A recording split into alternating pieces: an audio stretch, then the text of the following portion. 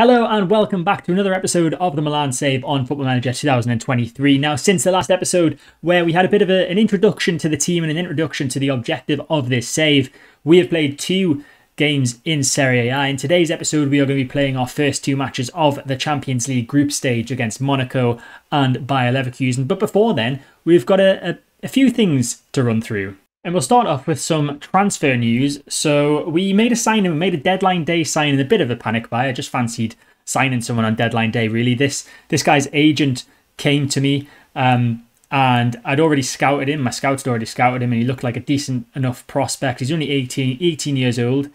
So we signed him for 325k from Real Zaragoza. He has been immediately sent out on loan to Linense, whoever they are. I'm thinking they're a Spanish side. Yeah, he's been sent back to Spain, basically. But a signing for the future who's relatively cheap. And I thought that was going to be the final bit of business for the window. That is until Liverpool came in with an offer for our starting right-back, Davide Calabria.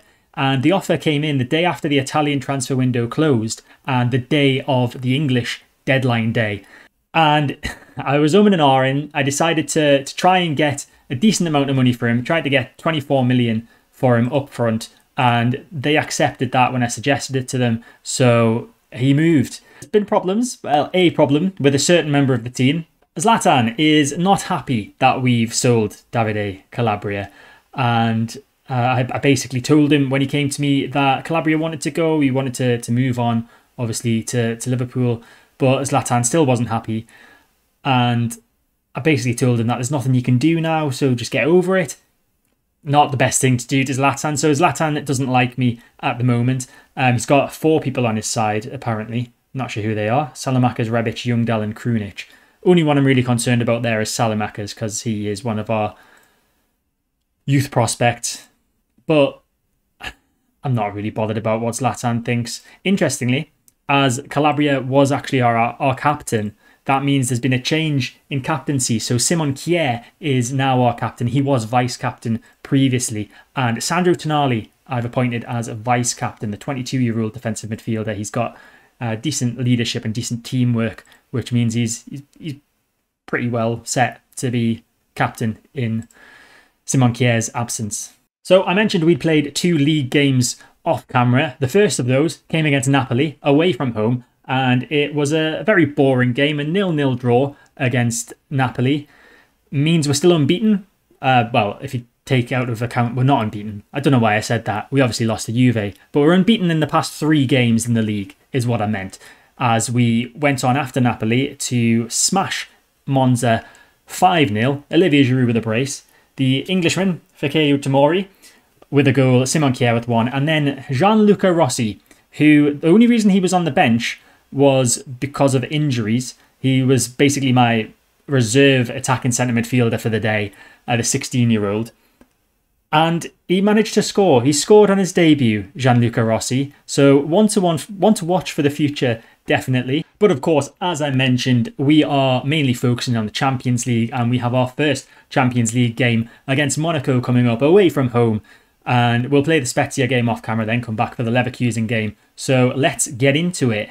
There have been a few games already played in the group stage of the Champions League today. It is the first match day we are on the Tuesday. Benfica beat Frankfurt and PSG and Juve came to a 2-2 draw. So an opportunity possibly for one of Celtic or Red Bull Salzburg to get off to a good start and get to the top of their group.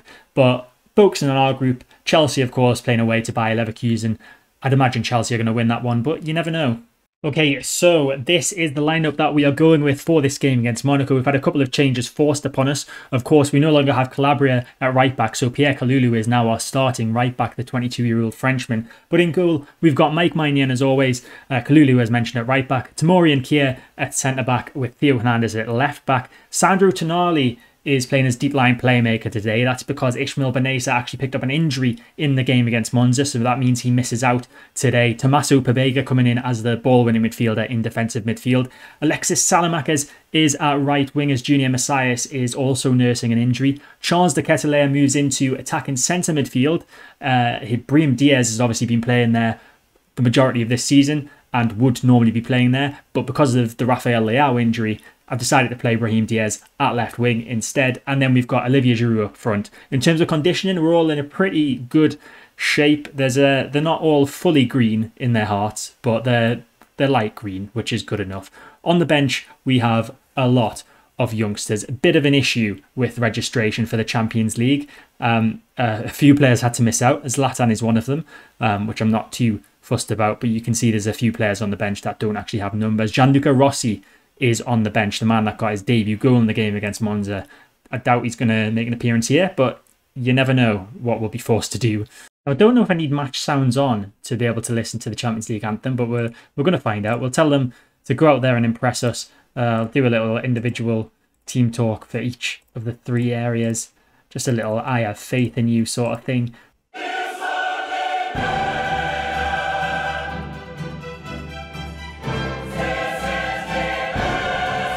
I don't want to talk.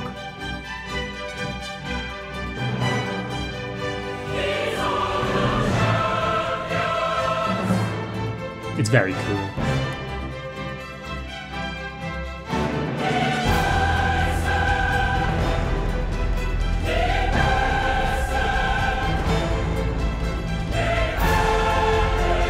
I've seen others mention it, but it is quite odd that the men around the Champions League logo in the middle of the pitch are in suits. It's a bit odd, but that was incredible. Maybe that's a bit of an exaggeration. Here we go, first opportunity of the game, and it's a free kick for us. Kalulu is going to take it. Free kicks and set pieces in general have been pretty great for us so far this season. I think it was 3 of the 5 goals against Monza were from a set piece. Headers from Simon Kjær, Tomori and Giroud, I believe, as Ben Yedder has found himself through on goal, and we've gone a goal down. Wissam Ben Yedder, he was labelled as the man to watch in Monaco's side, and that is why he's opened the scoring after 20 minutes.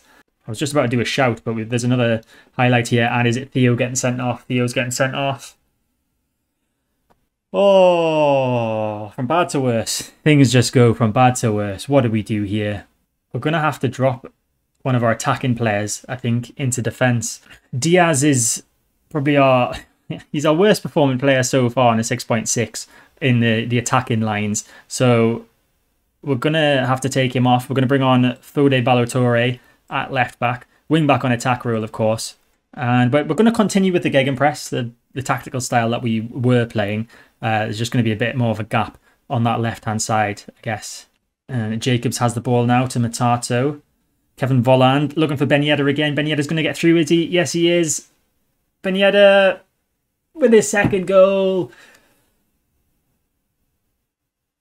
I'm starting to think I underestimated Monaco. Is that what's happened here?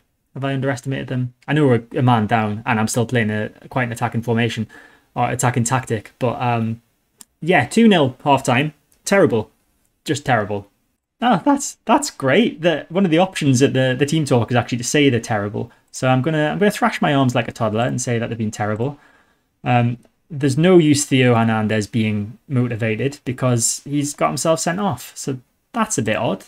Don't really know what my options are here. I'm thinking of moving Ballo-Touré to actually being a full-on wing back on attack. Giroud's not having a great game. Kjær's not having a great game at centre-back, but our centre-back options are very minimal. We've got Matteo Gabbia, who's a 22-year-old Italian national. He's pretty decent. And I think I am going to bring him on, actually, for Simon Kjær. We'll see how Olivier Giroud gets on in the second half. Might be a case of bringing on Divock Origi. We've got 4 subs left to make, so no rush there. We've got Gianluca Rossi on the bench as well. Maybe he can be a super sub for us, who knows. But yeah, it's looking very thin in the ground in terms of our bench. The squad registration issue is proving to be exactly that. Free kick for Monaco. Can they make things even worse for us? Ben Yedder whips it in. That's a header off the bar this time and out of play. Thankfully, we didn't go down to 3 goals down. Elsewhere in the group, incidentally, it's 1-1 between Bayer Leverkusen and Chelsea. Leverkusen were in front, but Chelsea equalised through a Jorginho penalty as the ball goes into the box. Now, have we got a goal? Tomori! He scored! Right, we've got a way back into it. I told you, set pieces, headers for this team seem to be a winning combination. Ball in towards Fikayo Tomori, who just heads that off the inside of the post into the back of the net. Thankfully grabs the ball so he can sprint back to the centre circle and we can possibly salvage a point from this, maybe. Time is getting away from us and I realise I've not actually done anything with Olivier Giroud up front. So we're going to do something with him now, and that is take him off for Divock Origi. I was just about to do a shout there when this highlight came, so we'll see what comes of it, and then we might still have to shout at the team as Toure wins the ball there in a 50-50. Origi, yeah, that's not what we want from you, Divock. Giving the ball away in an advanced position. Win it back. Come on, Divock.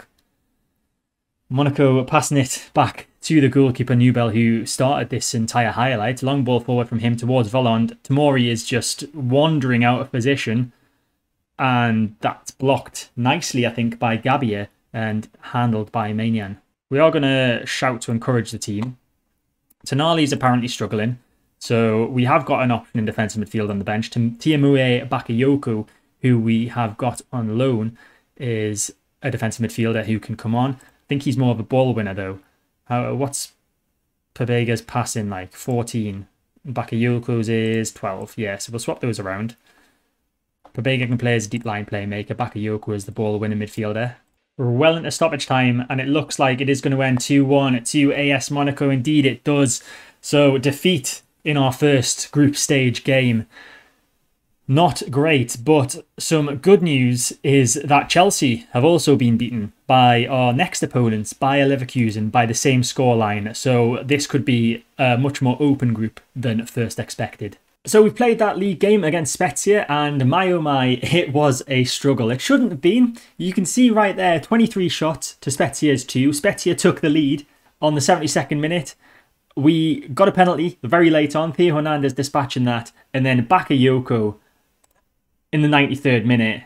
So he picks up the ball here, and I was not expecting this. What an effort. What a way to win a game that we should have been far and away ahead by this point of the game. We weren't, but we still picked up the 3 points. That's all that matters. That moved us up to 5th, I believe, in the league after everyone else had played their games. So it's going okay in Serie A. Not great, but okay. So it is game week 2. It's our home game, our first home game of the Champions League against Bayer Leverkusen, the team that beat Chelsea 2-1 in the first match day of the group stage. That is their only victory in their past 3 games. They've lost both the Bundesliga games that surrounded that game. So maybe a chance to win today, especially given we are at home. So a few changes from our first Champions League game. I can't fully remember the squad that we put out there, but we've got Maignan in goal still. I think the back 4 is the same apart from left back. Fode Ballatore is in at left back because Theo obviously got sent off in the last Champions League game. In defensive midfield, Ismail Benessa returns to the squad. He's alongside Sandro Tonali, so Tommaso Pabega drops down to the bench. Alexis Salamakers is playing at right wing today. Brahim Diaz in attacking centre midfield, and Ante Rebic at left wing. I think I played Brahim Diaz at left wing last time out and tried Charles de Ketelaere in attacking centre midfield, but I do think Diaz is much better suited in the attacking centre midfield role, hence why he's playing there today. Ante Rebic is a good option at left wing as well. Olivier Giroud is the lone man up front. On the bench, we are starting to get some of our injured players back. Obviously, Benessa back into the first 11. Serginho Dest is just returning from injury. Junior Messias also just returning from injury. And Rafael Leao is only 7 days away from returning to full training. So we should have him back in time for the 2 games against Chelsea, which will be next episode. But I think we've got a decent squad, a squad that should be capable, or a lineup at least that should be capable of beating Bayer Leverkusen here. So for the second time, we hear the Champions League anthem. I'm more likely to talk over it this time. I do like the graphics. The graphics are excellent. If there was a possibility of, I know it's very far-fetched, but of SI being able to get the licenses for some other leagues and having the official sort of matchday graphics on there as well, that would be great. I think it adds to the occasion of Champions League games. As the ref picks up the ball, we're about to see the suits in the middle of the pitch for some reason. And let's get into this second match day in the Champions League. I just actually realised we are one of the 2 early kickoffs in the Champions League today, so the other game in our group isn't actually happening until 8 o'clock on this day, so we've got a chance to give them something to chase, I guess, if we can get a positive result here, as Simon Kjaer, who I actually rested for the league game against Spezia, is back in the squad today. He was on the ball there. Kalulu inside at right back. Nice little short passing play from us here. I'm feeling a bit more confident now we've got Benesa back in the squad. He is a real focal point of the tactic that we play. As you can see here, he's making a nice run with the ball. Now Ante Rebic plays it out wide to Toure on the overlap. Now, Toure with a chance to get a ball in. It's blocked. Toure was actually the guy who got the assist for that youngster. So Gianluca Rossi, when he scored in the league game against Verona, I want to say. He got a great assist with that one. A nice chipped cross from deep.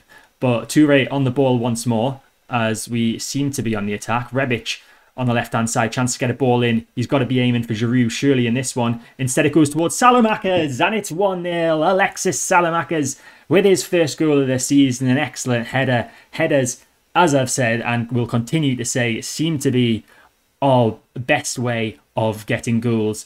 So we've got a nice little reverse angle of this one here for the replay. Rebic with the ball down the left. Stops, has a look. Back post, Salamakers, 1-0. Corner, Ishmael Benesa to take. Can we get a second? Towards Giroud. Giroud with a header! And he's got it. It's his 5th goal of the season. Whenever the ball goes to Olivier Giroud in the air, you just know it's destined for the back of the net most of the time. He had a bit of a stinker in the league game against Spezia off camera, but I know he's going to come good eventually. Excellent ball in from Benesa, and Giroud with a beautiful run and an excellent header, and we're 2 goals up here at the San Siro to reach half-time, and it is a game that we have entirely dominated. We've had 10 shots, not many from close range apparently, only 2 on target. Our XG is a lot better than Bayer Leverkusen's though, we've only allowed to have 1 shot so far. Another set piece and another opportunity for a possible 3rd goal. Sandro Tonali to take the free kick once more eventually, and it's a beautiful finish. Sandro Tonali, great finish, 3-0 to Milan, and it looks like we are going to be joining Leverkusen and Monaco on 3 points in this group that, I know I said it at the end of the last game, but it looks a lot more open than I originally thought it was going to be. It'll be interesting to see how Chelsea get on in the other game against Monaco. If Chelsea pick up a win, then all 4 teams are going to be level on 3 points. Hudson-Odoi has the ball now. Hudson-Odoi, I didn't have any clue he played for Leverkusen. Played it through to Dembélé, but that is a terrible finish. In fact, no, it was blocked by our left back, Balotore, so good defending from him. Ball into the box, and Patrick Schick with the header. I was completely oblivious to what was happening there. Schick has got a goal back for Leverkusen, just over half an hour to go. Hopefully this isn't some sort of crumbling from us. So after that goal, we are going to make a change. We're going to take Tonali off. He's looking a bit tired out there. He's played well today, to be fair to him. He's on a yellow card as well, so we don't want him to pick up a red and have another man suspended. So we will bring on Bakayoko, the man who got the winning goal against Spezia. Elsewhere in the team, I think everyone else is all right in terms of the conditioning, and in terms of rating, it's fine. Simon Kjaer is starting to concern me a little bit. I'm not sure I'm going to continue with him in defence. I think Gabia could start to become our starting centre-back alongside Tomori. Highlights coming thick and fast now. Kalulu played it to Salamakers. That's somehow fallen to Benesa. No idea how. Salamakers' touch was terrible, but Benesa is dispossessed. And now Leverkusen coming forward with the ball, and this looks dangerous. Schick is on for a second here. Possibly it's Schick with a shot, but it's straight at Maignan. Maignan? Let me know in the comments. How do you say his name? Mike Maignan or Mike Maignan or something completely different? So we look like we've got a few tired legs out there now as well, with just over 10 minutes to go. Tomori has been outstanding for us so far this season. He's been all right today, not great. So Gabia is going to get another appearance for us, and he'll come off the bench to replace Tomori. We've got a game against Fiorentina to think about as well at the weekend. Fiorentina are a side who are doing quite well this season. They're top of the league. They beat Roma in one of the league games, which I was not expecting. And I think with that in mind, we are going to rest some players. So Brahim Diaz is going to come off. Charles de Ketelaere is coming on for him. Divock Origi is going to make a Champions League appearance in place of... Giroud's doing all right out there, you know, in terms of his conditions. So we'll take Rebic off, because we will be needing him against Fiorentina. It's Kalulu. Inside to Benesa. Benesa dispossessed by Hlozek. And this could be a chance for a second goal for Leverkusen. It's Hudson-Odoi. He's through on goal. It's Hudson-Odoi. It's blocked brilliantly by Ballatore, who's done excellently in defence today. For a man who's playing as an attacking wing-back, his defensive skills today have been very impressive as Benessa picks up the ball once more from Kalulu. I'm wondering whether Benessa's a bit tired. This is his first game back from injury. Should I have taken him off? As Kalulu finds a beautiful through ball to De Ketelaere, and that is surely a trip and a penalty. And it is. We have a chance to get our 3-goal lead back. Surely he's going to the VAR monitor, but that looked like a very clear and obvious trip from the Bayer Leverkusen defender. We're checking with VAR. It's probably going to take a lot less time than it does in real life. Here he goes. What's he going to do? He's pointing to this spot. It is a penalty. Chance to get our 3-goal lead back. And I think it'll be Giroud that steps up for this. It was Theo Hernandez that scored our penalty at the weekend, but obviously he's not playing today. And I think that was because Giroud had been taken off by that point. The text has just said there was surely a dive by De Ketelaere. I thought that was a very clear penalty. And the referee agrees. So up steps Giroud. Can he get his second of the day? He can. A beautiful penalty from Olivier Giroud. And that is the 3 points, or at least it should be the 3 points, signed, sealed and delivered for us. Our first 3 points of the group stage. And in pretty impressive style. So there is the full-time whistle. It has finished here 4-1. Deserved winners in the end. Leverkusen doing well to come back into it slightly in the second half. They had a few more attempts, a few more chances, but we always looked the better team, and we've proven that we were. So temporarily, apparently, that takes us top of the group. I think that's wrong because I'm pretty sure in Champions League, if you level on points, it goes on your head-to-head. So Monaco beat us, so they should be above us. But we'll see what happens in the Monaco-Chelsea game. I'll come back with that in a sec. So Chelsea did, in fact, win their game against Monaco 3-2 in the end. And we'll take a look at what that means for the group table. And it means it's looking like this. Now, I need to check the rules here because I'm pretty sure that it goes on head-to-head after points, doesn't it? It goes on results between teams. So not really sure what's going on there. But interesting, after 2 games played, so a third of the Champions League group stage gone through. We'll take a look at all the groups just to see how everyone's getting on. So Benfica and Marseille doing well in the, well, I say doing well in Group A. If you look at their points, actually Marseille and Atletico are both on 2 points. So that's quite a tight group. Same with Group B. Man City struggling in there. They've only picked up the 1 win, and that was against FC Copenhagen, losing to Barcelona. Ourselves and Chelsea occupy the qualifying spots in our group. Celtic are top of their group. A lot different to real life, where they've just been knocked out on 2 points. PSG are the other side there, but obviously still very tight. Bayern have a 100% record. The first team we've come across with a 100% record. Napoli are just behind them. I'm assuming Bayern have beaten Napoli then. Yes, they have. I would imagine those two would go through from that group. Shakhtar, surprise leaders in Group F. They have a 100% record as well. They beat Spurs 1-0 in this game week. Real Madrid, 100% record in their group, top of the group with Leipzig just behind them, still a bit close for the second qualifying spot. And then in Group H, Liverpool with a 100% record and Inter in second, but level on points with Ajax, so that's going to be a tight group as well. So looking ahead to the next episode, as I've said many times previously, as this is a Champions League focused save, we will be back with both of the next Champions League group games. They're back-to-back against Chelsea. So what I thought was going to be our toughest opponent in the group still will probably prove to be our toughest opponent in the group. But yeah, we'll be back for those games. We've got Fiorentina in the league and Sassuolo in the league in the meantime.